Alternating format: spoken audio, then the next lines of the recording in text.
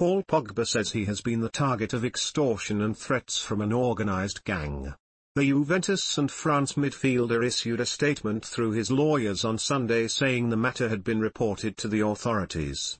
News agency AFP, citing a source, said French police had opened an investigation.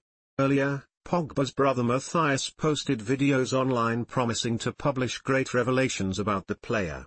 Matthias Pogba said the information was likely to be explosive, without giving further details.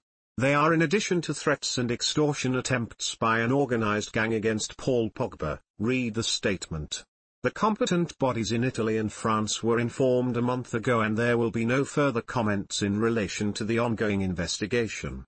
A World Cup winner with France in 2018, Pogba moved to Juventus on a free transfer this summer after leaving Manchester United. In his videos, Matthias Pogba said the whole world, as well as my brother's fans, and even more so the French team and Juventus, my brother's teammates and his sponsors deserve to know certain things.